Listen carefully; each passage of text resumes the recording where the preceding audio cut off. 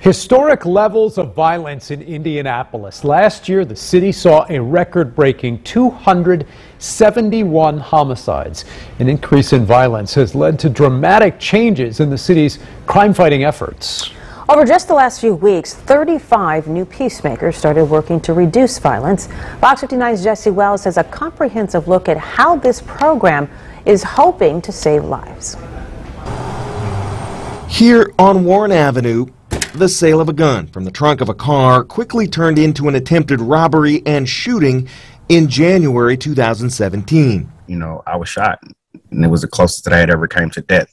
So for me, it was a chain breaker. Court records show Daniel Mallory recovered from his injuries and pleaded guilty to robbery before turning his life around and being hired as one of Indy's 35 new peacemakers. I was a part of the problem, and so now I want to be part of the solution. We're building trust and hope.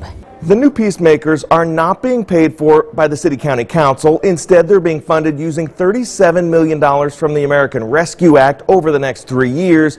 The job titles have been divided into 3 areas, including street-level violence interrupters, as well as outreach workers, and long-term life coaches. Those are credible messengers, right? So those individuals have either lived the life or have been a part of that lifestyle before and that have reformed. The goal to have 50 peacemakers by the end of the year is a big change from 2018, when at this public safety walk, the mayor introduced the city's first 2 peacemakers. We had a very limited budget, so we had a very limited staff. Of course, even 3 years ago, the idea of peacemakers was nothing new.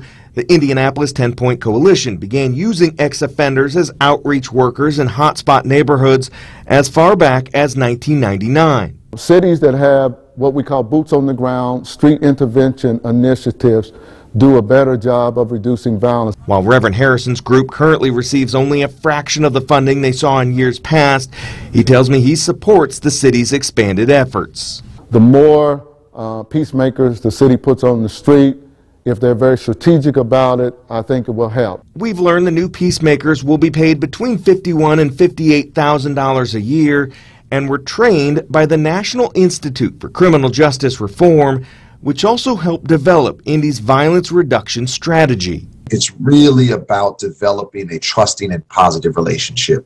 David Muhammad says his group analyzed every shooting in Indianapolis over 2 years to determine what caused the violence and identify those most in need of intervention. This is a data-driven approach to reduce gun violence, so really understanding why shootings occur. Using that data, but employing just a handful of peacemakers last year, the city claims they interrupted 773 acts of violence, stopping conflicts before they turned violent.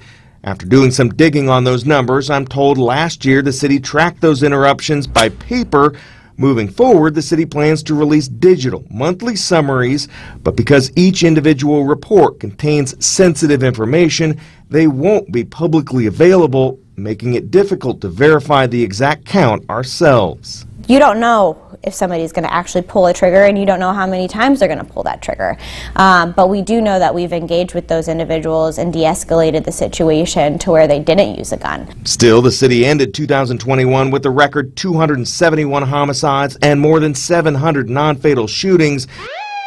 And everyone knows the success of the Peacemakers program will be judged on whether those numbers dramatically decrease over the next 3 years.